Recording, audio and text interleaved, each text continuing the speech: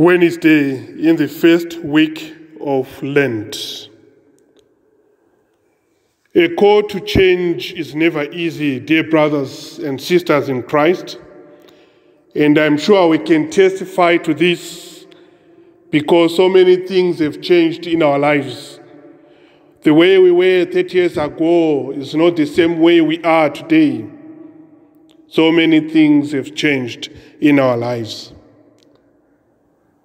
I remember a few years ago battling with a pastoral change. It was not easy for me to move from where I was to where I am today. And I know that it's not going to be easy again to leave or to move from where I am today to my next assignment. It's all because a change calls for a change of lifestyle, a change of daily routine. It's a call to move from our comfort zones and face new reality.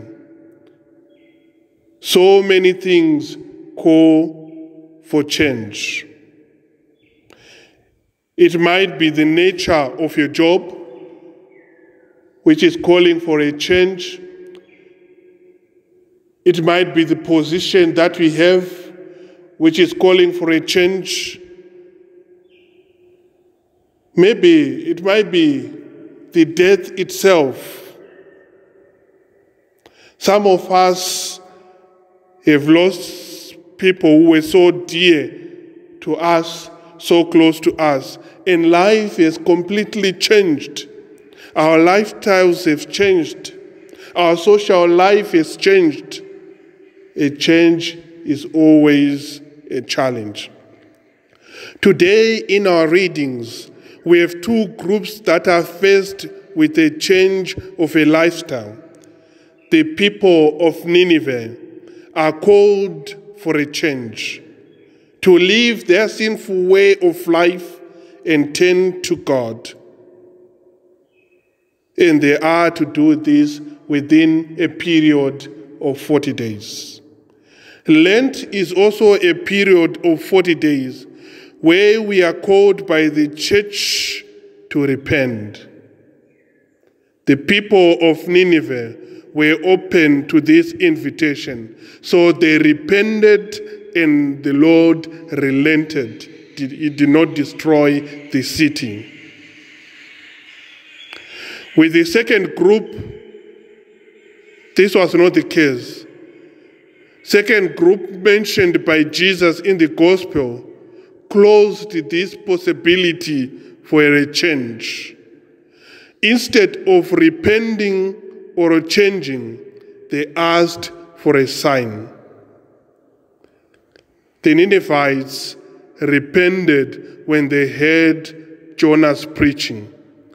But the wicked generation mentioned in the gospel by Jesus did not repent, even when they heard the preaching of the Son of God. In preaching, Jonah did not perform any sign or miracle, and yet the people of Nineveh believed in the message.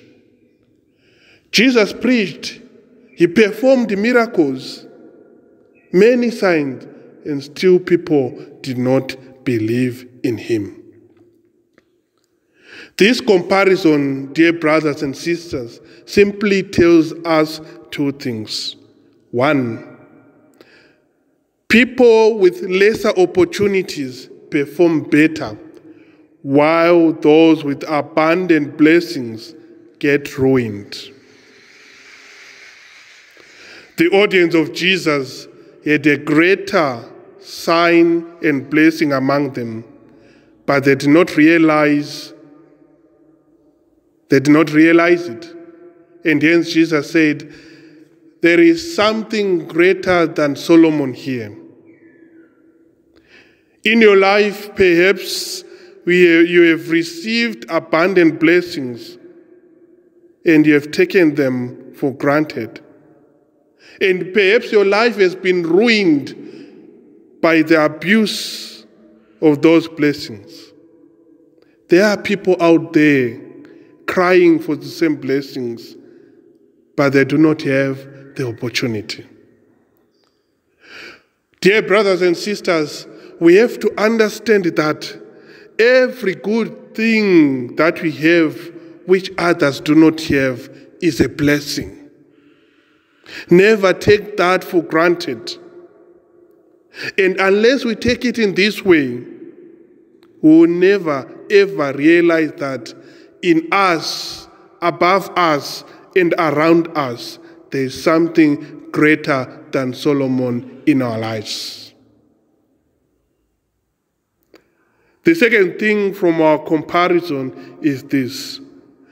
Whenever the gospel is preached, we always have two groups. The first group is the group like the people of Nineveh in nature. They heard the message, acted upon it, and it changed their lives. The second group is the group that resists change. Just because they don't want to move away from their comfort zones, they always look for excuses. They criticize the message. They find flaws in the message. And they even criticize the preacher. Let us pray that today we may be like the first group. And that's our first step towards change.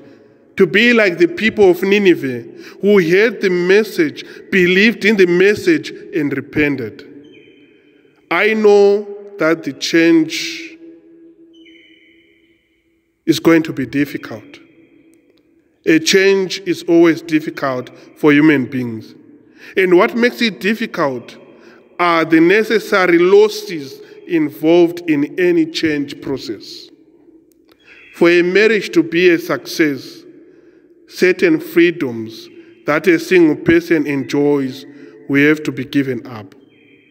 So to have a healthy spiritual life, we have to forego some pleasurable things, pleasurable times, especially in this land. And this calls for a change of a lifestyle.